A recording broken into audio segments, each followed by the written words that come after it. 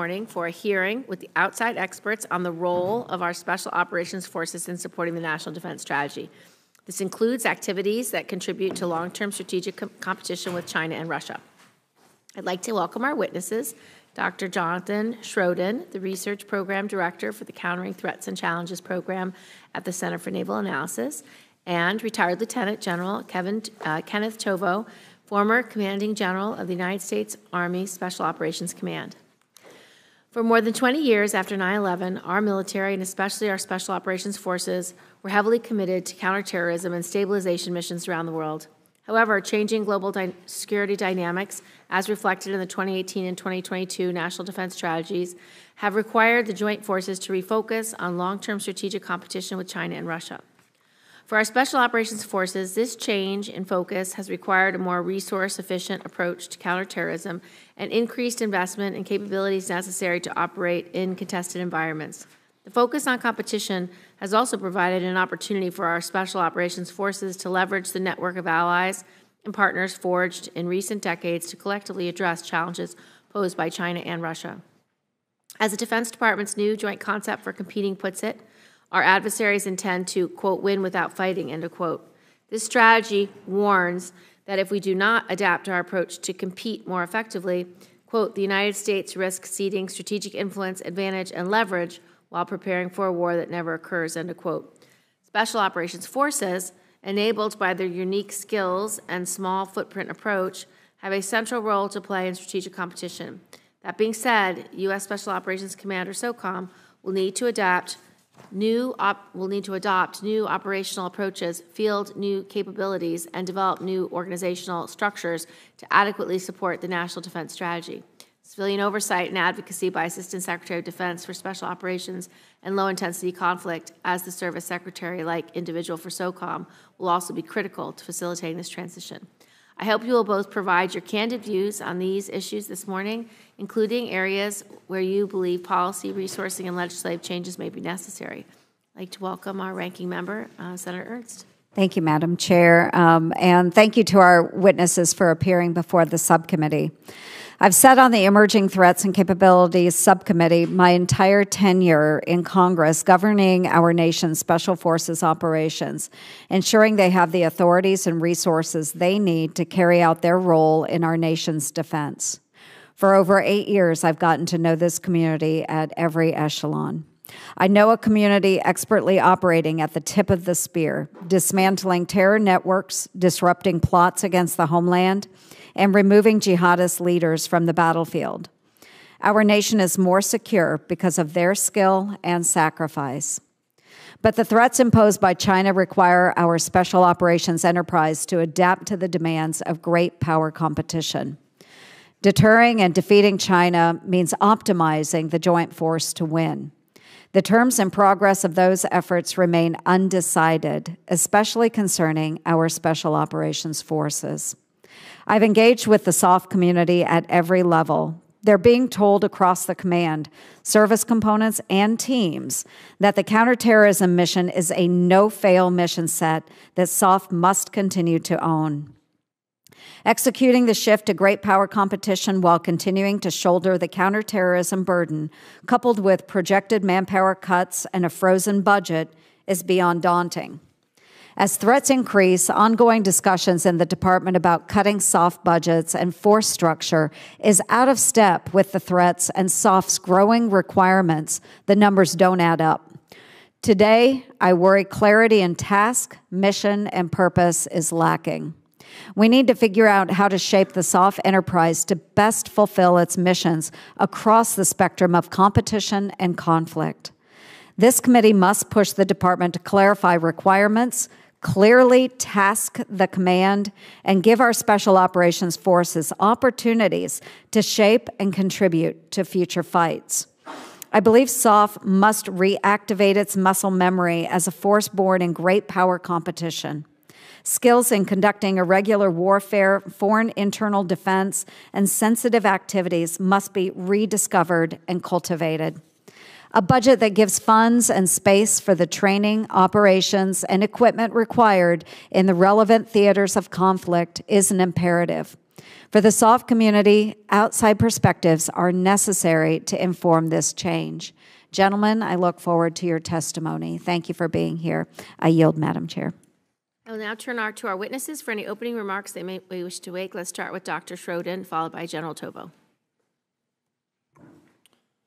Chair Gillibrand, Ranking Member Ernst, members of the subcommittee, thank you for having me here to discuss this important topic today. I'm speaking to you as a military analyst with CNA, which is a nonpartisan, nonprofit, independent research and analysis organization.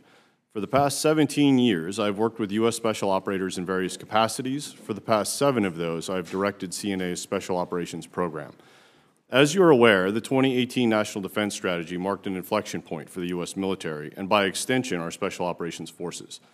The NDS's statement that, quote, interstate strategic competition, not terrorism, is now the primary concern in U.S. national security, unquote, sent a shockwave through the Department of Defense that is still generating ripple effects today.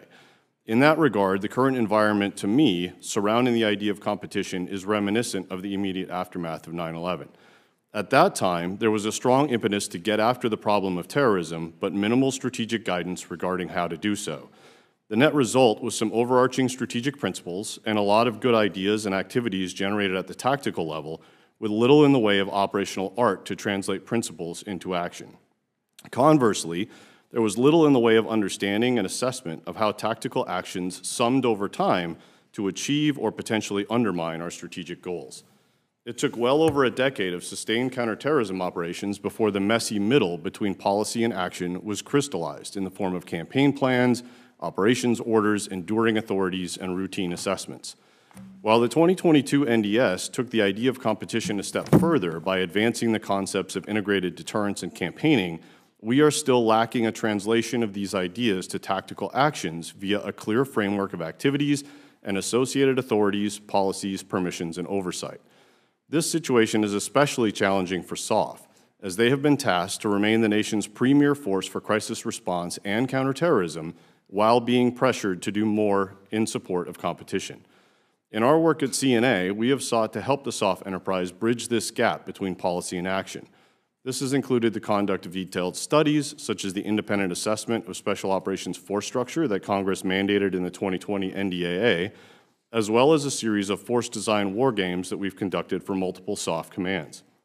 Much of that work cannot be discussed in detail here, but one of my own efforts in this vein is a framework for competition campaigning that I published via the Modern War Institute in January.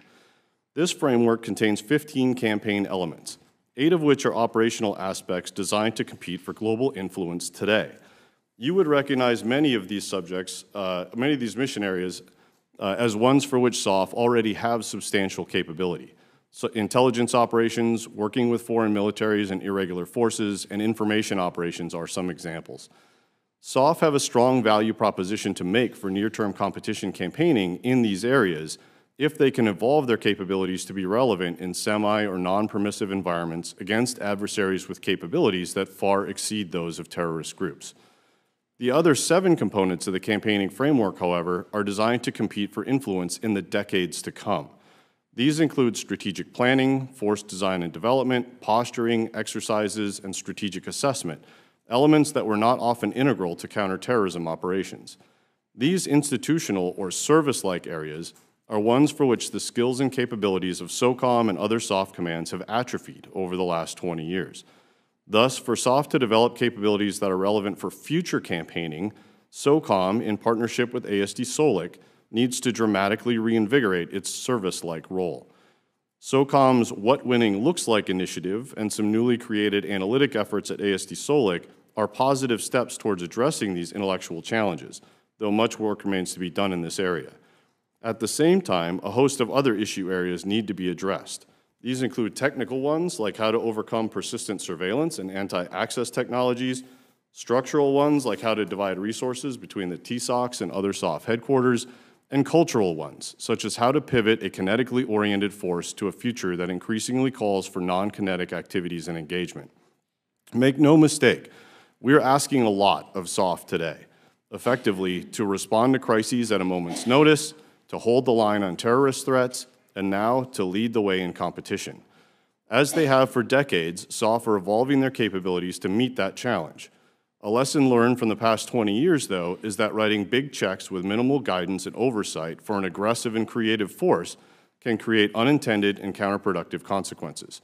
For SOF to become the nation's premier and trusted crisis response, counterterrorism, and competition force will require sustained resourcing, clear guidance, and strong oversight. I look forward to your questions toward that end, and thank you again for your time today.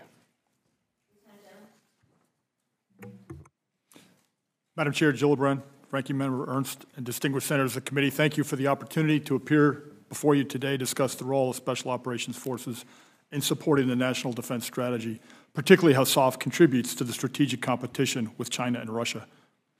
I last appeared before this subcommittee as a commander of the U.S. Army Special Operations Command 5 years ago, several months before I retired from active service.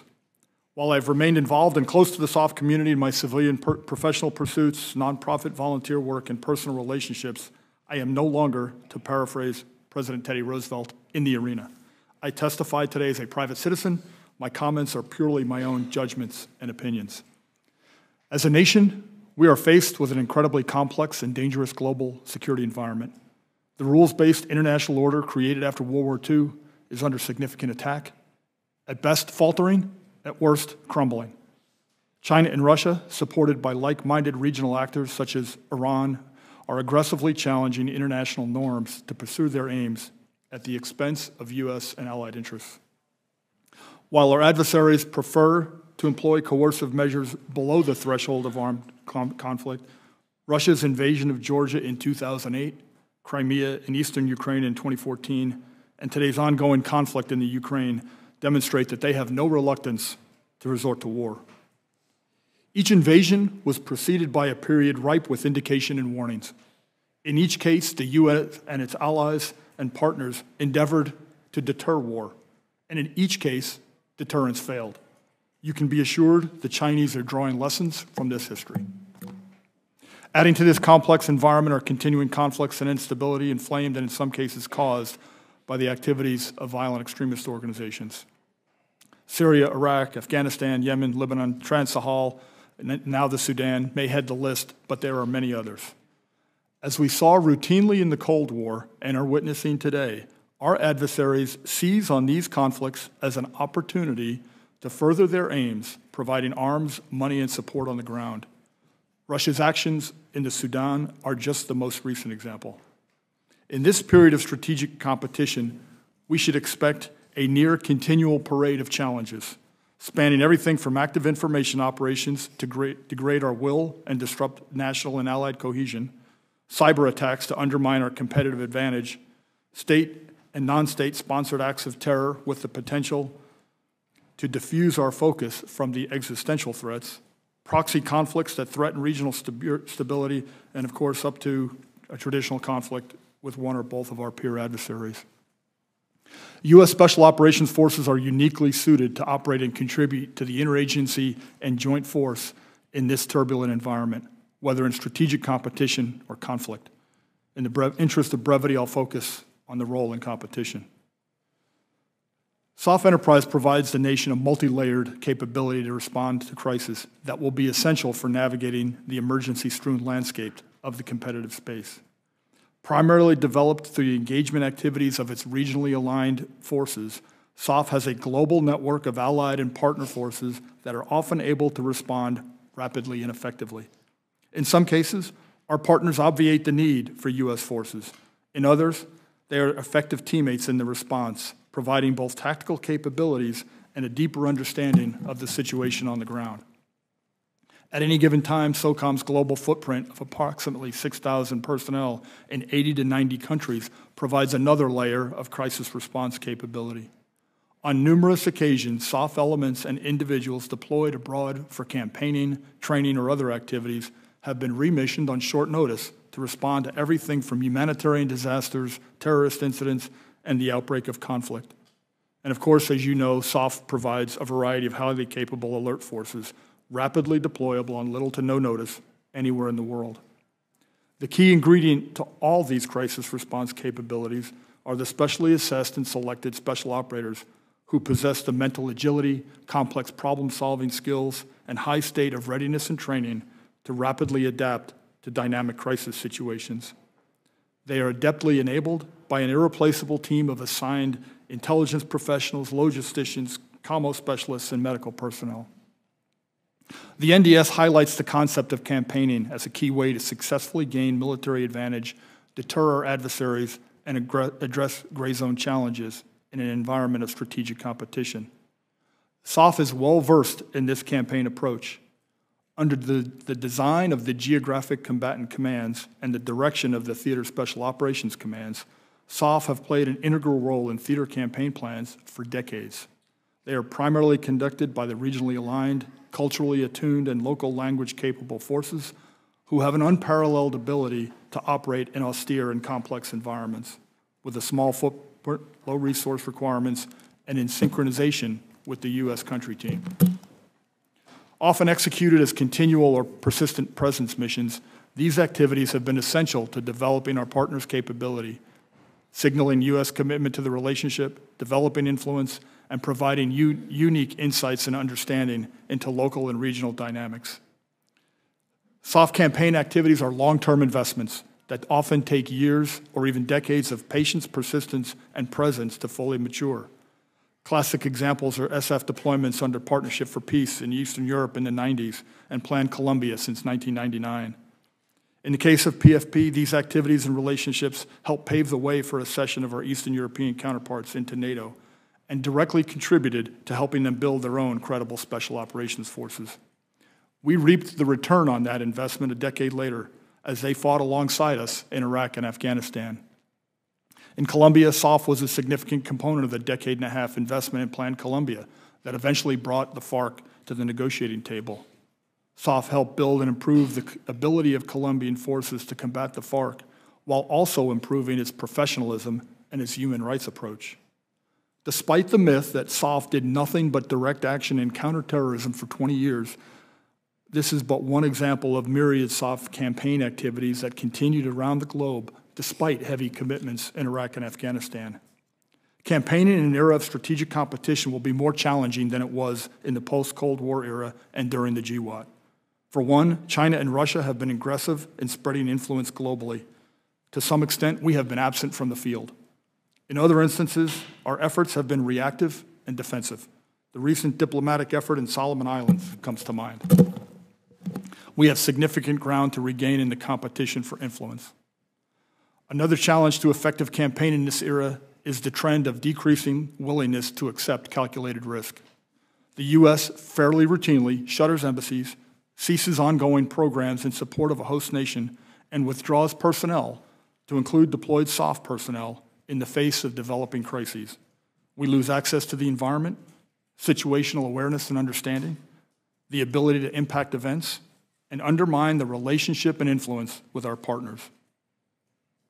During GWOT, SOF actions outside the declared combat theaters generally had to each be approved individually, often at the highest levels of our government. This CONOP process applied to both kinetic and non-kinetic operations. Indeed, the comment that it is easier to get permission to drop a bomb than gain approval for an information operation was heard as frequently in combat theaters as elsewhere. It is a bureaucratic process that can't scale to the volume of a global campaign against multiple aggressive adversaries, and where many in the approval process can say no and few can say yes. It is a process that focuses on all the risks that can be imagined in regard to proposed operations, but rarely assesses the risk of taking no action. A process that will stymie initiative, fail to match the pace and volume of our adversaries' activities, and result in an arthritic campaign that neither deters our adversaries nor sets the necessary conditions to prevail in competition or conflict. Finally, to be effective, any campaigning approach must be nested within a coherent national strategy. While the recent unclassified national security and defense strategies are useful aspirational statements of purpose and intent, one hopes that there is a classified NSC 68-like document to drive unified action across U.S. government and departments. I'd offer a cautionary quote from Sun Tzu: "Strategy without tactics is the slowest route to victory. Tactics without strategy is the noise before defeat." Some of our current SOF organizations were created to meet the requirements of the last period of strategic competition, the Cold War with the Soviet Union, In some ways, this is a return to our roots. Regardless, all our nations, SOF, have a history of successful adaptation to meeting changing demands. SOCOM and its components are well on their way in this journey. I am confident they will meet the challenge. In my view, SOF is a critical capability for strategic competition, but it is not sufficient. It must be incorporated in an ecosystem that promotes action to advance our strategic aims. Senators, thank you for your time and attention. I look forward to your questions. Thank you. Can you just continue along that line of thinking? What ways would you change the ecosystem? Senator, there are a variety of tactical actions that is my understanding the force is already starting to develop and propose that would be a more aggressive in pushing back on Chinese and Russian influence. The challenge is twofold. One, it's very hard to get those actions through a system, as I described, that is, one campaign or one CONOP at a time in its approval process. But the other challenge, and this is part of the challenge of the approval process, is that lacking a strategic vision, it's hard for decision makers at any level to view these CONOPs and say, yes, this supports the national strategy. This is an effective tactical action or series of tactical actions that are appropriate to achieving these strategic objectives within a framework that's been approved. And some of this will have to mean pushing authorities and approval processes down lower in the chain of command. Certainly, information operations is one of those where clearly we need to push things a little further down the chain, all within a pre-approved national level set of themes and campaigns. I want to talk to you both about irregular warfare. As I mentioned in my opening statement, our adversaries are becoming more aggressive and challenging U.S. interests through the use of asymmetric means that often fall below the threshold of conventional conflict, commonly referred to as irregular warfare or gray zone operations. In your view, what role does Special Operations Forces in countering these challenges? Do you believe that Special Operations Forces have the appropriate authorities and capabilities to operate effectively in this domain of warfare? Dr. Schroden? It's a great question. I think irregular warfare has, to some extent, come back in vogue after having fallen out of fashion as a term for a period of time. And I think it's good that we're having this conversation again, and that Congress has taken actions to compel the Department of Defense to stand up things like the Irregular Warfare Center to draw more sustained attention and focus on this. I would agree with General Tovo, though, that the incorporation of that more fulsomely into things like the National Defense Strategy still isn't there. Right? The 2018 NDS didn't talk about irregular warfare. There was an annex that was written separately that was largely ignored by most of the people except those who wrote it. There is not such a, there's no annex like that for the 2022 NDS, nor do I look at the NDS and see irregular warfare part and parcel of what it advances. So I think that's still a missing aspect of this. To your point about specific capabilities, I think SOF are well placed to do a lot with respect to irregular warfare in a competition setting based on extant authorities like 127 ECHO, 1202, et cetera, 333. Where I see the biggest gaps residing are in the information operations space. If you look at DoD's I/O capabilities, their organization, their doctrine, their use of terminology, it is about as big a mess as you could imagine. None of the services use the same terms. When they say information warfare or information operations, they're all talking about different things. They're developing different capabilities in those areas.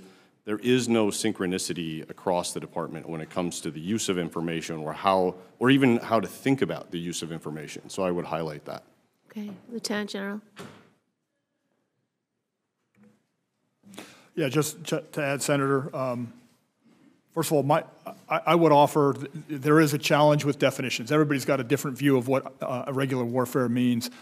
In plain English, I would offer that conventional warfare is very enemy force focused, whereas the suite of capabilities and activities we call irregular warfare are more often focused on the human terrain, a population or a nation or a partner and ally force that we're working to help develop, or a resistance force that we're working with to overthrow an occupying power.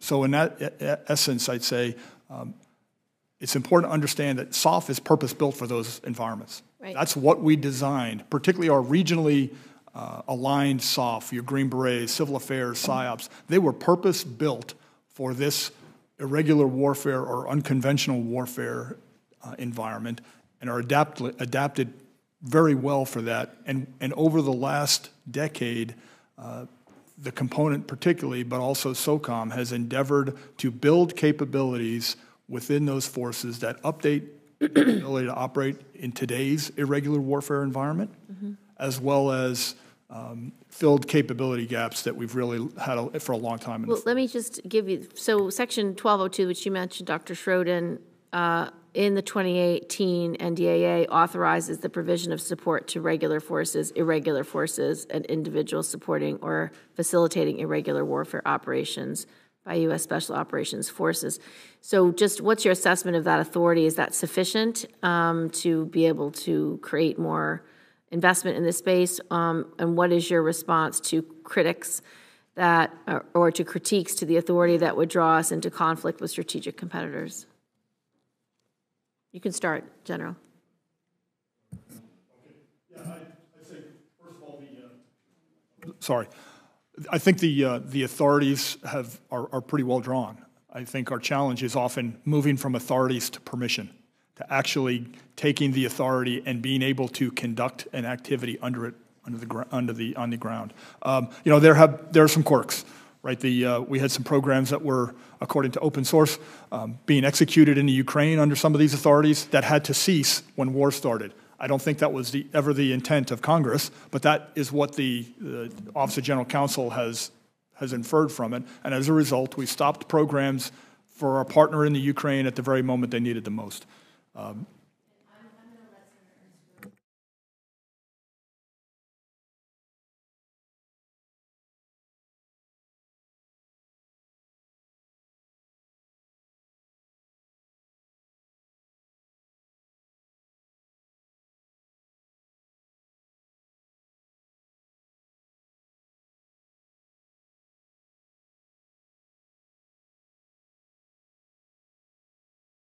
Yes, thank you, Madam Chair. And General Tovo, I want to say thank you as well. I do remember the last time you were in front of our committee, and certainly appreciate your candor in this discussion today. It comes from a valuable background of time on the ground, so thank you.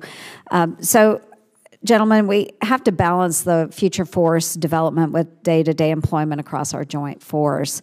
And so, General Tovo, I'll start with you, and then we'll go to Dr. Schroden. Is the SOF enterprise presently striking the right balance with their requirements to fulfill missions across the spectrum of competition and conflict? Senator, I think right now they are. As currently built in the force structure they have available, I think they've got adequate forces to balance both this need for crisis response, counterterrorism, as well as competition forces.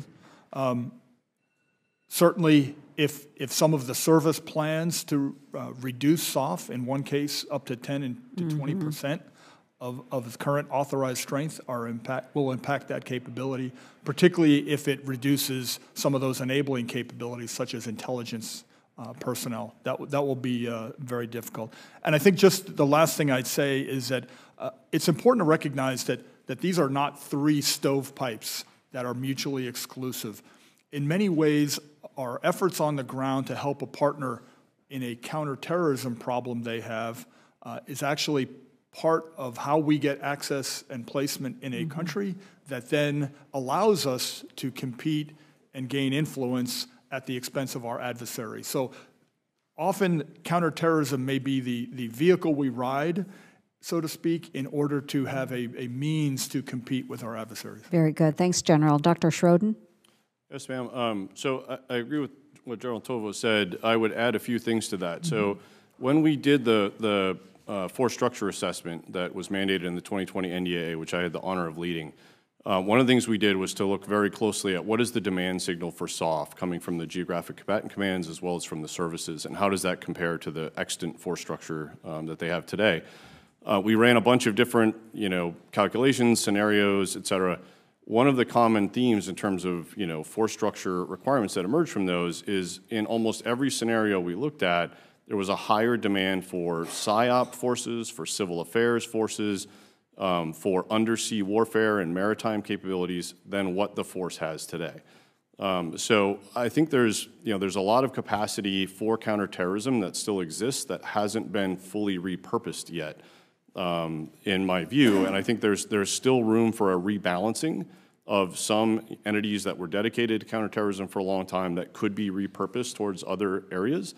But there is, I think, room for additional development and expansion of capabilities of the types that I mentioned that, again, our calculations seem to indicate an increasing demand for those, and yet the supply has remained roughly static for a very long time. So let's continue with that. I think that's really important, Dr. Schroden. Then how can the DoD rebalance that demand signal from the global combatant commanders then when it varies theater to theater? What would you recommend if you were sitting down at the Pentagon? What would you say? How do we balance that? I think that is the million-dollar question, Senator. When we're talking about campaigning, as you well know, there is no single entity that you could point to in the Department of Defense and say that entity is in charge or is fully in the lead for a global competition campaign against the likes of China, for example. Notionally, Indo-PACOM is supposed to be the global integrator, global synchronizer for that type of thing. But I think it's pretty clear to anyone who looks at Indo-PACOM's capabilities and where its focus areas are, that mission exceeds its ability to conduct, right? That mandate is just not something that Indo-PACOM can reasonably fulfill. And so there's a lot of debates that then emerge about, well, should the Joint Staff play that role? Joint Staff isn't really an operational entity, it's an advisory entity for the most part. So it may not be appropriate for the Joint Staff to play that role. If not the Joint Staff, then who? And there's a bunch of different options. At CNA, we're currently in the midst of the independent assessment of the Unified Command Plan that Congress mandated last year. So that will lay out some options to look at this, but that's not complete yet. I wish I had a firmer answer to give you, but I think there's not one to be had at this point in time. I do too, and I think that's really important. General Tovo and I visited about this a little bit in my office yesterday as well, and just the fact that there is no single entity. No single entity, and we have to have the right path forward, and we don't have that right now. A cohesive strategy in any one of these silos, I guess, or the three different buckets that we have with SOF currently. So we'll delve into that a little bit more. My time has expired. We'll come back to that in a moment, but Senator Rosen, please. Well, thank you, Senator Ernst. I really appreciate you and, of course, Senator Gillibrand holding this hearing. Thank you for the two of you for service to our country and for being here today. And I really want to build a little bit on what some of the things Senator Ernst is talking about. We're in an era of great power competition, right? And Russia's brutal invasion of Ukraine and China's increasing assertiveness in the Indo-Pacific, they both confirm the National Defense Strategy's classification of Russia and China as strategic competitors who threaten the rules-based international order. So, General Tovo, given that these theaters pose far greater challenges for the U.S. to operate, than where our counterterrorism operations of the past 20 years have taken place, how are the Special Operations Forces evolving to confront this great power competition? And how does this impact SOF's ability to operate effectively in denied areas for an extended period of time? Yeah, thank you, Senator. I would offer that the SOF community has actually been evolving for about a decade now. Within USASOC, back in about 2013, my predecessor as the commander of USASOC took the opportunity afforded by some force cuts driven by sequestration to reorganize what we call a line battalion, a traditional battalion of the special forces of A teams, into a more sensitive activities and irregular warfare-focused capability. And that was just one of a series of actions that has continued for the last decade. Changes in, for example, in how We train and organize our psychological operations forces to bring them a little bit more into the digital age, if you will. And that continues to today. For example, within First Special Forces Command, a component of USASOC, they have stood up an integrating headquarters to try and do what Dr. Schroden identified as a gap, which is this global view of these campaigns with Russia and China. And so they are focused, obviously, on the SOF that they control and deploy, Civil Affairs, PSYOP, and Green Berets, but they have created this headquarters to try and first sense and see what the environment and what our adversaries are doing, particularly in the information domain, as well as synchronize our operations through the TSOCs, and then leveraging close connections with Cybercom and Spacecom to understand potential tools that could be used to push back on our adversaries. So I'd say the evolution has been ongoing for quite some time. You specifically talk about the ability to do it in non-permissive environments, which is going to be a huge challenge, frankly. The ubiquitous technical surveillance environment that's being created around the world in many places, so-called smart cities, will make it increasingly challenging for, particularly in urban areas, for SOF to operate in those places, or anybody else to operate, intelligence agents, et cetera, which I think is really going to drive us much more towards what is a core RSOF capability, Army SOF capability, which is working through partners and others who do have natural access and placement to these environments in order to fulfill our objectives.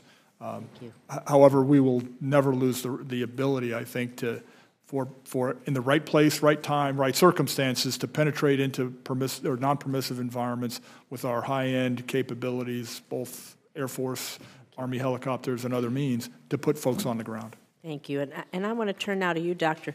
Schroden, because we have to work in countries all around the world, multi-domain environments and missions, and the U.S. simply can't abandon. We may recognize Russia and China are the leading threats, but we can't abandon the Middle East, for example, and our ongoing counterterrorism operations there. And so do you think that SOCOM has the capacity to manage both of these missions at once, and are there trade-offs? What are these trade-offs that could be involved from balancing these two very distinct missions and maintaining the security and stability that we need? It's an excellent question, ma'am. I think a key development over the last couple of years that has helped SOCOM in that regard has been a sort of downgrading of our national objectives with respect to various terrorist groups. So the Department of Defense has made quite clear that we're no longer trying to defeat most of these terrorist groups around the world, right? We have downgraded our objectives to monitor, disrupt, and degrade, those groups that are specifically able or have capabilities or intent to target the U.S. homeland. That sort of reduction of ambitions, if you will, has then translated into a reduction in requirements for counterterrorism, which has then freed up some degree of SOF capacity to focus on other challenges. So there is some amount of ability to repurpose now, and SOCOM is in the midst of trying to do that. Thank you. Thank you, Madam Chair. Thank you, Senator Rosen. Senator Budd. Thank you, Ranking Member Ernst. Good morning, gentlemen. Again, thank you both for being here. General Tovo, thanks for your many years of service at Fort Bragg, and thanks for staying in North Carolinian as well. So I want to follow up on Ranking Member Ernst's remarks regarding planned force structure cuts, specifically the administration's plans to cut 10% of U.S. Army Special Operations Forces. General Tovo, given your experience as a former commander, how do you assess such cuts would impact USASOC's ability to provide combatant commanders with options for great power competition, counterterrorism, and crisis response? And then if we did lose that capacity, how long would it take to rebuild it? Thank you, Senator. Appreciate the question. I mean, in a word, I think they'll be crippling. Right? 10% of the force is going to be a significant, and there have been, the higher end is even 20%. So, a lot of the cuts, I believe, once again, I know I'm not living in the process anymore, but are focused not just on SOF, but on SOF enabling capabilities. So we're a force that is very much driven by our intelligence community. And And if the cuts are taken there, and that's one of the places that the service, I believe, wants to take the cuts, that will be devastating. Without the intelligence capability, our operational capability is hobbled at best. It is also likely that many of the cuts will affect proportionately the regionally forces much more. The Green Berets, PSYOP, and CA, areas where we really can't afford. They are the prime forces for competition. They are the persistent present forces out in the crisis spots of the world who are working with partners and have the ability to do all the things that our last two NDSs have said we want to be able to do to leverage partners and allies. And if we take cuts in those, we'll certainly have less capability. As to how long it will take to rebuild them, hard to say, but it'll be measured in years. Years, wow. Thank you. Dr. Schroden, I'd like to talk about information both as an instrument of national power as well as information operations as a core SOF activity. Successful information operations can have significant deterrent value. How do you assess U.S. strength in the information domain? I don't think we're very strong in the information environment right now, and I don't think we're likely to get stronger anytime soon, if only because, in my view, we're not putting the right degree of emphasis on that. I think you could start with the national security strategy. If you pull up that document, you will see clearly, sections that are clearly dedicated and labeled as dedicated to diplomacy, military, and economic levers of U.S. military might. A glaring absence in that document is any discussion of information as a tool of U.S. national power. So even at the most senior strategic levels, we have effectively ignored information as an instrument of U.S. national power. And it just flows downward from there. The further down you go, the messier it gets, because there just is no strategic direction about how we intend to use information as a nation. In fiscal year 2020, the NDA, in addition to creating a new principal information operations advisor, called for a holistic strategy and posture review of information operations within the DoD. Now, it's my understanding that your organization, the Center for Naval Analysis, completed that study and submitted it to the department. Is that correct? That's correct, sir. I don't think we've seen it here in committee yet, despite being more than a year late. Do you know the current status of the report? As I understand it, it is with the senior-most officials in the Defense Department for their review, and they will transmit it whenever their review is complete, but I don't have any more detail on when that might happen, sir. Okay, thank you. In the brief time that I have remaining, sticking with you, Dr. Schroden, you recently wrote a piece for the Modern War Institute on SOF competition campaigning. Now, from an oversight perspective, some have argued that campaigning against nation-state competitors carries significant more risk than campaigning against terrorist networks. On the flip side, properly planned irregular warfare campaigns could increase deterrence and provide additional tools for de-escalation. How should we think about this as we craft authorities and conduct oversight of the soft and great power competition? It's a great question. Certainly irregular warfare against the likes of China and Russia carry much higher degrees of escalatory risk than counterterrorism operations. And we've seen this in the war games that we've conducted for SOF and for other entities as well, as a military, we are still in some ways relearning how to think about escalation dynamics in these types of operations, especially irregular warfare ones. So I wouldn't be able to look you straight in the face and say, we have a good understanding right now of what those escalation ladders look like and how to effectively manage them. I think we're learning that as we work through these analyses and war games now. And that's something I think that Congress will want to keep a close eye on going forward, is how is the department assessing risk of escalation? How is it mapping out what escalation ladders look like under various scenarios? And how do irregular warfare and activities and authorities play into those types of escalatory ladders and scenarios so that we have that fulsome understanding, or that we develop it? Thank you both for your time. Okay. Thank you, Senator Budd. Senator Schmidt. Thank you, Madam Chair. I wanted to ask a couple of questions. I made clear in a bunch of committees so far this year that the threat that China poses is paramount, I think, to not only the national security of our friends and allies, but of the United States. And I know that Senator Rosen, I think, asked a question or two about the different terrain and training in places like Afghanistan to sort of island hopping in Southeast Asia or in the Indo-Pacific. And I'm pleased to see the growing relationship between the Philippines and the United States. I guess I'll direct this to you, Lieutenant General, on the Philippines. Could you just discuss what those recent agreements mean, how they can help our special forces, and do you think that activity there can help discourage or dissuade China from moving on some of their grander designs?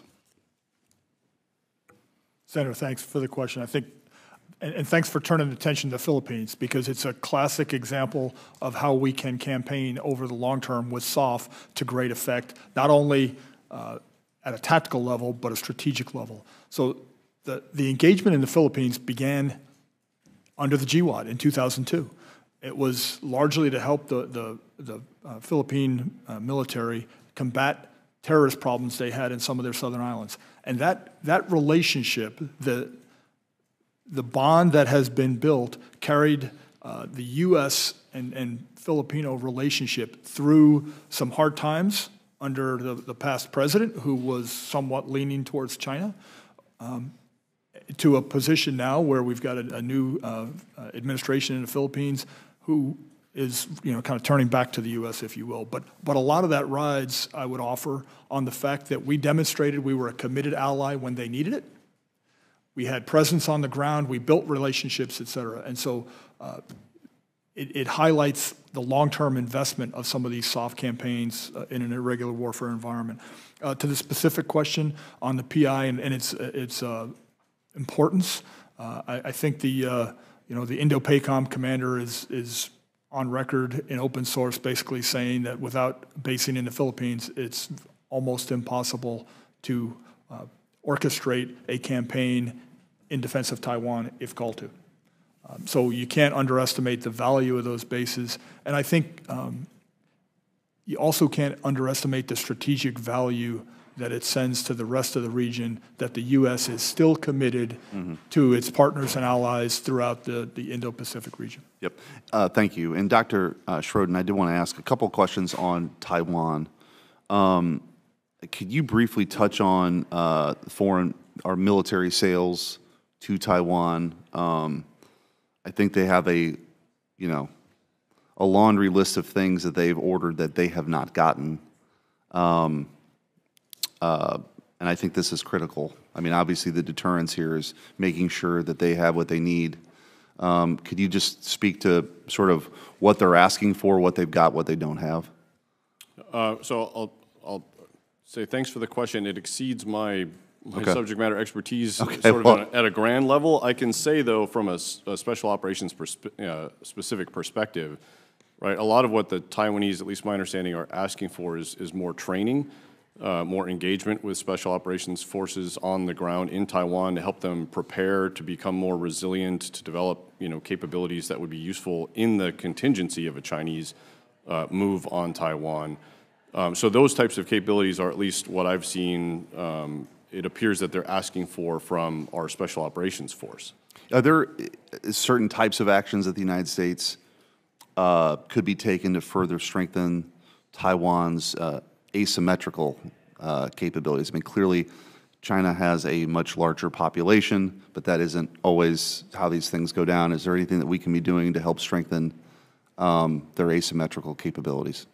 I think there is, and there's a lot of lessons to be drawn on what was called the resistance operating concept that SOC-UR has been employing in the Baltics and other parts of Eastern Europe, right? That the colloquial idea is to turn those countries into, they call them hedgehogs or porcupines to the Russian bear. And so now there's a lot of discussion about, is there a way that we could turn Taiwan into a porcupine-looking island to the Chinese? And a lot of the types of things I just described in terms of, SOF interacting with specific parts of the Taiwanese military, specific parts of the Taiwanese population to help build that resilience, to help prepare for resistance in the eventuality of a Chinese occupation of the island. Those are things that SOF could be doing now if they had the authorities to do them. And obviously, those are things that also have a long shelf life in terms of building those capabilities. So the longer it takes to get such approvals in place, the less likely those capabilities are to be useful in the, in the eventuality of a Chinese invasion. Okay. Thank you. I want to talk a little bit more about information operations, and Senator Ernst, if you have a second round, you can take it too. Several of the combatant commanders have expressed a need for the intelligence community to be more responsive in downgrading and declassifying intelligence to share with foreign partners and for messaging purposes. With respect to Ukraine, the administration has been successful in deliberately releasing information derived from intelligence in an effort to expose Russian true plans and intentions. What are the lessons learned from Ukraine for our broader information operations activities? Do you believe the tactics used in Ukraine could be used to expose China's course of behavior and aggressive actions towards others? In your view, what is the appropriate role of the department and specifically Special Operations Forces in the broader information operations and strategic communications efforts of the U.S. government?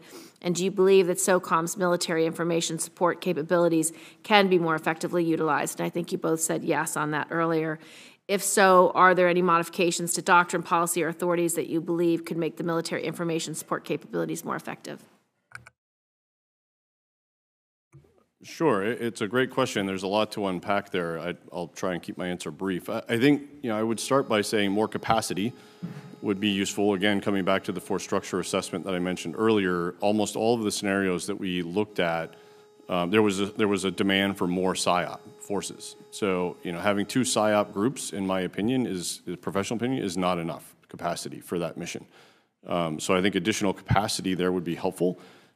With additional capacity, I think you could do some other things as well, such as further modernization of those PSYOP forces to, as General Tovo mentioned earlier, to make them more attuned to the digital age, to give them tools and capabilities that are more aligned with the way people consume information around the world today. So those are things that I would start with, and there's obviously a lot more that you could build on if you were able to get to that point. Senator, thank you. Specifically in response to your question about are there lessons from the Ukraine, yes.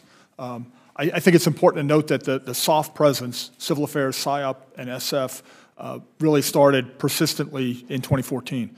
And so from that point till 2022 invasion, there was a constant presence on the ground. And so specifically in the information space, we had PSYOP teams that were helping our Ukrainian counterparts work on countering Russian propaganda efforts, trying to build messages of national resistance and resilience, and in general to strengthen the will of the populace to resist Russian invasion. And so in the end, I think the Ukrainians own the large measure of the success, but I'd like to think that all our efforts, particularly in the information domain, helped in some ways, as well as on the Special Forces side, the work that was done through SOCUR, as Dr. Schroden mentioned, to help them develop and legalize a national concept of resistance on which they could then build capability on that framework. So I think there are a lot of lessons from the Ukraine.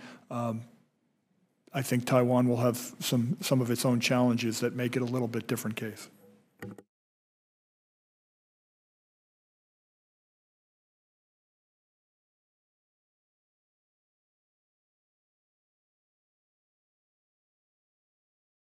Units. Throughout SOF, women service members' representation has increased approximately 40% over the past 5 years, end of quote.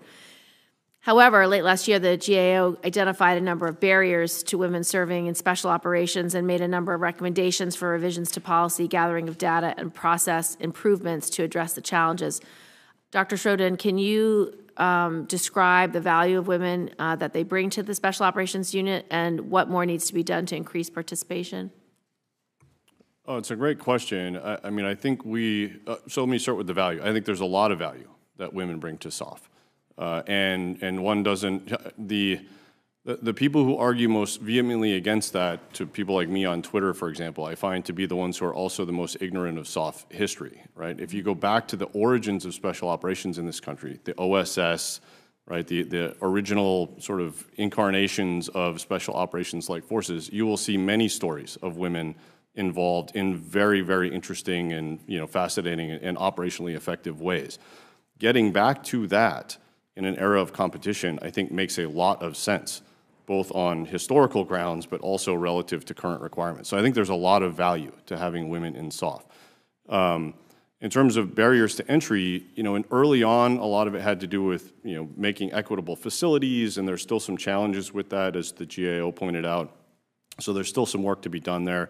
A lot of it had to do with making sure the requirements were operationally focused and not sort of arbitrarily derived based on, well, this is the way we've always done it.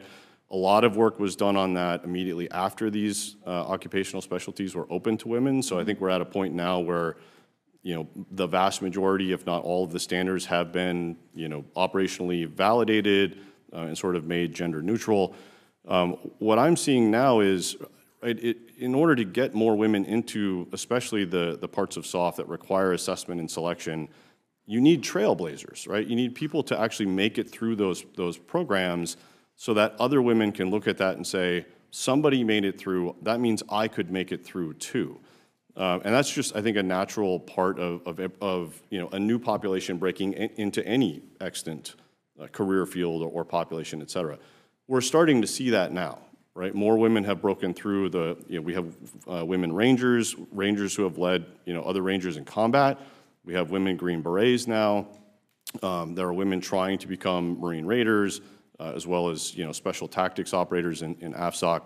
So as we get more women into the force, I think it will have sort of a gravitating effect of showing that it can be done and hopefully inspiring other women to try as well. Lieutenant General, do you have anything you want to add?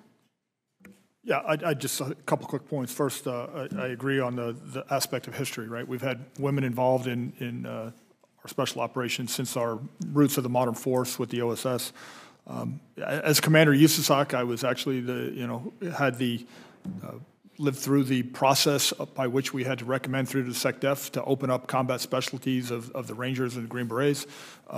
And we did put a tremendous amount of effort into studying the issue, looking at what other nations and services had done to ensure that we built the best possible framework for women to join and succeed. I think across the SOF force right now, women are at a pretty high density, and as you quoted, they're higher than they've ever been. We're still in fairly low numbers, though, in the combat specialties of Rangers. Infantry Rangers. They're in other aspects, but also within the Green Berets. But certainly, we've had many years now of women in some of our sensitive activities roles, and they have performed remarkably.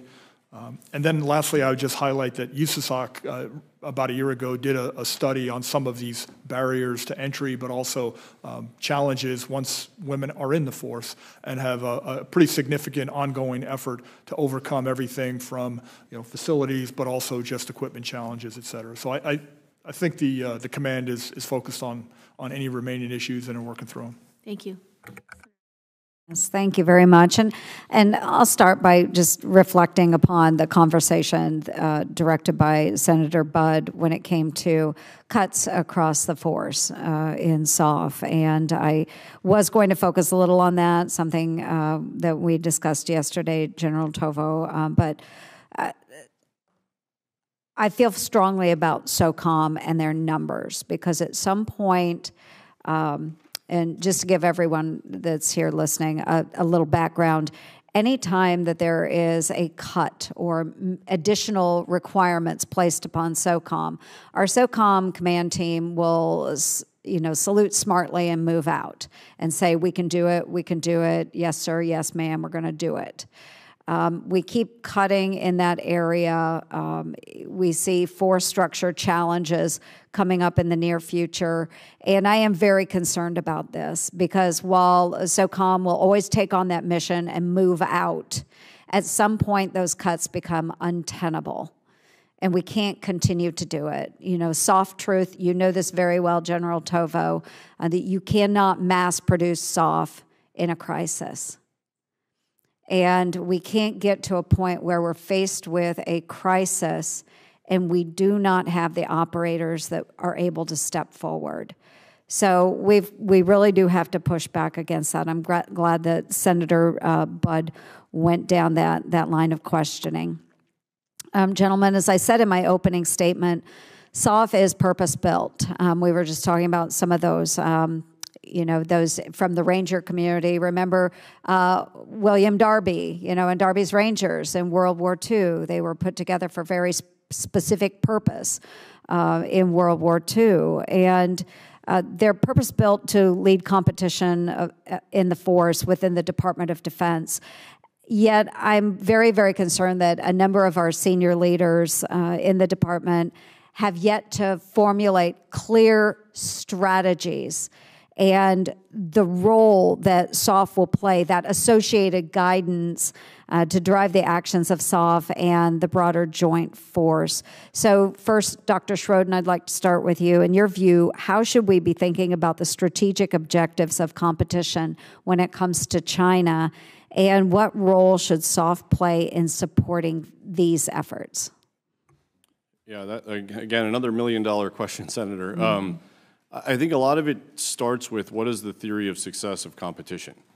And I've yet to see anyone in the department firmly articulate what that is.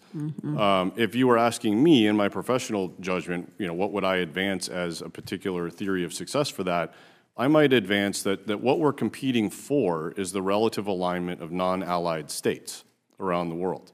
And if we would take that, for example, as a theory of success for competition, and then ask, well, what role can SOF play in helping to generate relative alignment of countries with the United States relative to China or Russia, for example, there's a lot that SOF could do, right? There, in terms of training, engagement, mill-to-mill, sort of tactical level diplomacy, support to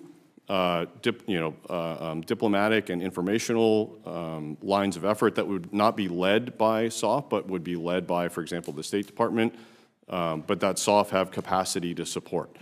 There are also things SOF could do in terms of gathering intelligence that could be used to illuminate the behaviors of China and Russia in some of these countries.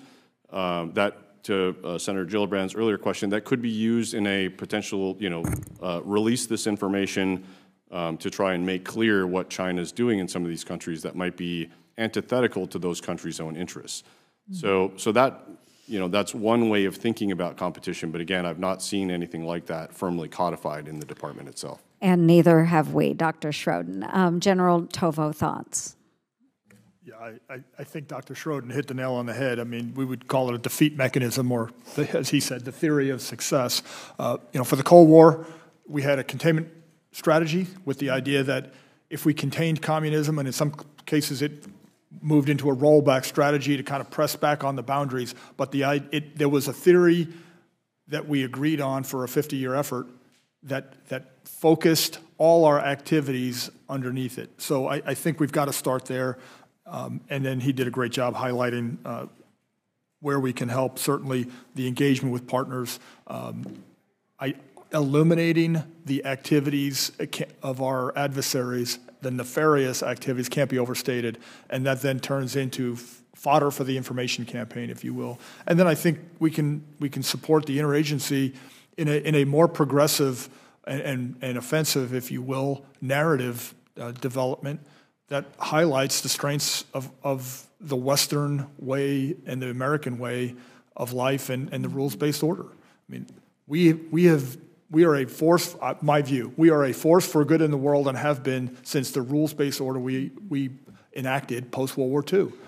And we all, every aspect of the USG that has a component of this information campaign globally ought to be on message pushing that narrative as a counter to what the Chinese and the Russians offer, which when you actually put them side by side, aren't that appealing to anybody in the world.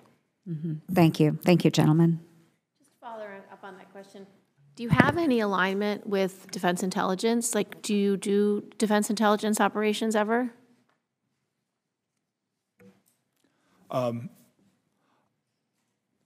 Given that this is an open hearing, we'll do it. I will just say, Senator, that in my experience as a TSOC commander and then subsequently in other jobs, yes, we worked very closely to ensure that we were presenting or creating a coherent and synchronized effort, not only with defense intelligence, but with all the intelligence The community. entire intelligence community. Well, that makes a lot of sense to me. Senator Ernst, do you want to close the hearing, or do you want to ask more questions? Let me see. I think I probably have a couple more. If you're, Go ahead. Or are you done? Okay, I have one more round. In the wake of several, this is about culture and accountability.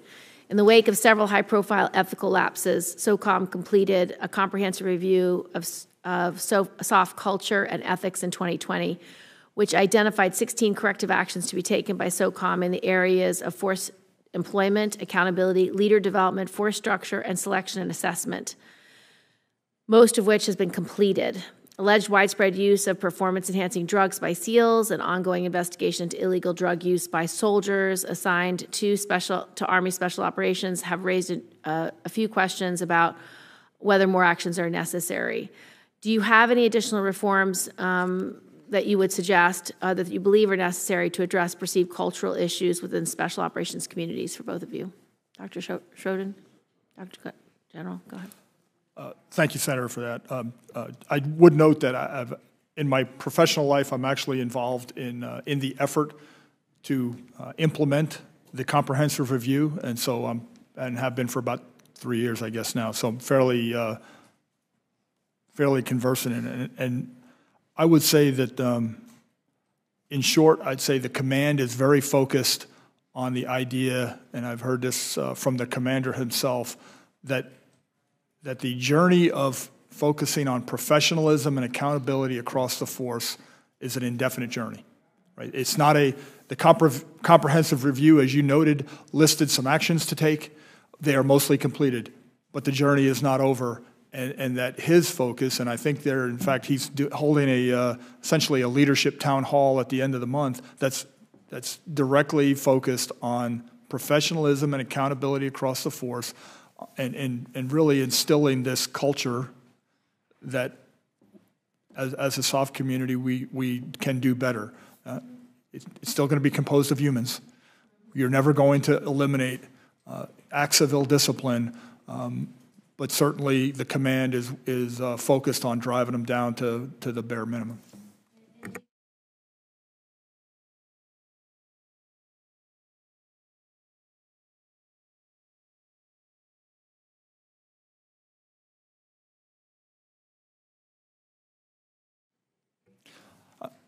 I view the comprehensive review as a hypothesis that the force was overemployed, leaders were disengaged in some cases because they were operationally employed away from their forces, and that led to acts of ill discipline. I will tell you that there's been a pretty good effort on data to try and prove or disprove the hypothesis, and that correlation has not been proven. I think it's a much more complex environment than just overemployment under engaged leaders. And that's what part of the effort is still ongoing to do, is to provide an ability to supplement senior leader and commander and senior NCO their own collective judgment and intuition about what's going on in the force with some data, some data approaches that allow them to understand what's truly going on in the force. Do we really have a crisis at any given time in certain portions of it as far as ill discipline, et cetera, and so that they can act in a much more responsive manner when in fact they're... Did you have a force survey to give you data on what the force thought the issues were? I'm sorry, Senator. Did you have a force survey, meaning let people fill out questionnaires? Actually, the effort has tried to take advantage of the ongoing surveying tools, the DOC survey that happens every year. Big effort to look particularly at the written comments to understand what folks are actually taking the time to put down on paper, and then characterize trends that they've provided to the command for their information. My last question is about civilian oversight. As I mentioned in my opening statement, recent National Defense Authorization Acts have included important reforms designed to enhance the ability of the Assistant Secretary of Defense for Special Ops and Low-Intensity Conflict to act as Service Secretary-like civilian responsible for oversight and advocacy of Special Operations Forces. to both of you, what is the value to the special operations enterprise in having a properly empowered service secretary like civilian in the Pentagon? Or not? I think there's enormous value in that, in part for the reasons that we just discussed in terms of, negative incidents in the force and providing appropriate accountability and oversight. I mean, part of that stems from having a strong civilian, hand on the SOF enterprise in terms of oversight. I think ASD SOLIC does, it does its literal best to try and do that, but it is, I think, hobbled in its ability to do that both by structural issues, and here, right, I mean, the Assistant Secretary of Defense relative to a 4-star is not much in the way of horsepower inside the Pentagon, so there's that sort of structural imbalance, which I think is exacerbated by, the actual secretariat, the service secretariat is run by a DASD, which is even less horsepower relative to a 4-star command. And then there's just a mismatch in manpower. I mean, the service secretariat in ASD SOLIC is some tens of people trying to provide civilian oversight of an enterprise of 70,000. It doesn't take much math to see that they're an overworked and overwhelmed staff, and they could, I think in Secretary Mayer's testimony some weeks ago, right, he said another 20, 25, 30 people would be useful, and having more senior leaders so that they could show up at all the right meetings with the right level of seniority would also be helpful, and I concur with those recommendations.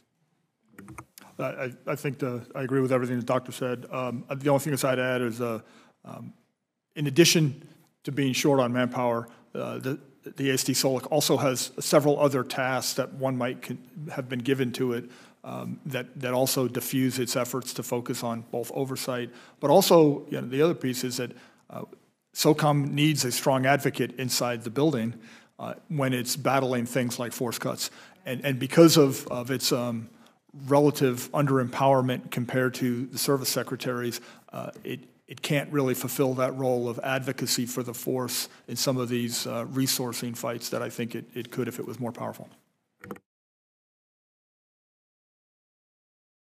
Thank you. And just to go a little bit further with the civilian oversight, and you alluded to it a little bit earlier, but General Tova, it was actually in your opening statement that the current process that governs how we use SOF to conduct operations around the world is overly bureaucratic. I think we can all agree in this room. It's risk averse and undermines our ability to effectively compete with our adversaries. Now, you went on to state that it's a process that will, quote, stymie initiative fail to match the pace and volume of our adversaries' activities and result in an arthritic campaign that neither deters our adversaries nor sets the necessary conditions to prevail in competition or conflict, end quote. Our special operators they're really the most innovative force within the DoD. They can take what they're given, come up with solutions. They provide enormous value in competing with China and our other adversaries.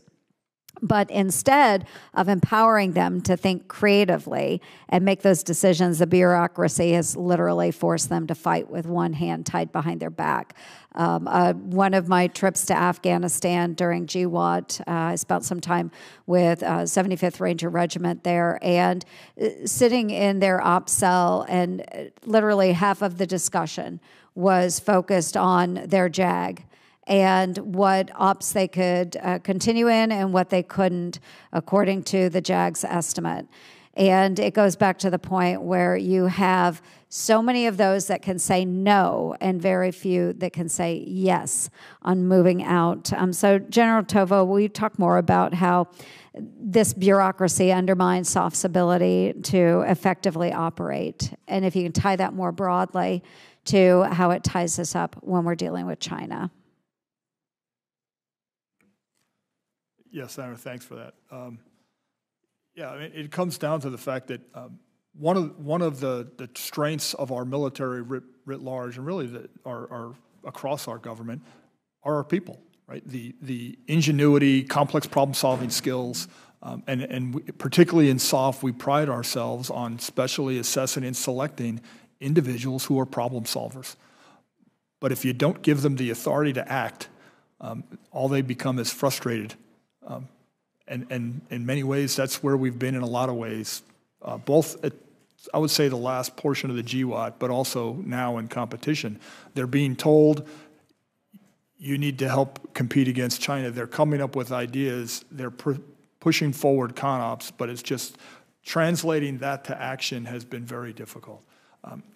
Once again, I'm a believer that part of this, the challenge is without an overarching strategy that defines what we're trying to accomplish as a nation to achieve success, as Dr. Schroden talked about, it's hard for decision makers at every level in between to understand, is this the kind of activity that supports the strategy, or is this the kind of activity that will be counter to the strategy? And so God bless our SOF operators. We will come up with a lot of good things. And there may be some things in there that might be counterproductive from a strategic perspective. So you've got to have the framework as a start, and then empower those below to take it on. You know, and it's nowhere is this more apparent, frankly, than in the information sphere. You would think that information, yes, words matter, but there's this fear that somehow if we put the wrong message out, we're going to break the internet. I think the internet is fairly resilient. I think, you know, it can survive a bad. What's that? It's already broken. But we need to be more aggressive, and part of being more aggressive in every environment, information included, is that we've got to power down decision making. You know, provide our information experts with the themes and messages that are acceptable at the national level, and allow them to figure out how to apply it. And they will do it effectively, particularly in those places where we do it in conjunction with partners who really understand their micro information and human environment, so that our professionals help partners craft the right things that will resonate inside their populations to support our objective. Thank you. I appreciate it. A lot of takeaways today, Madam Chair. I think very important discussion. Of course, the strategy of success. We have to understand what is that ultimate objective, and then how does SOF progress to get to that level of success or that objective. I think we need that clearly defined within the Department of Defense. I think force structure is another big takeaway from our conversation, that we as leaders are very concerned about the impending force restructure of SOF, and the fact that we may lose so many valuable operators throughout the forces. And information operations, another good takeaway there. But I want to go back, just as I close, to the very first question I think that you had, General Tova, where you talked about relationships and building relationships around the globe.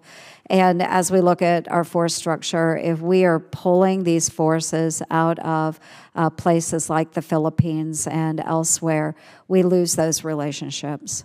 And if we really do want to compete against our adversaries in global power competition, we have to have these operators, these forces out there working with those populations, developing those relationships and trust in order to push back against Russia, push back against China. I think it's incredibly important. And those that are tasked to do it are Special Operations Forces.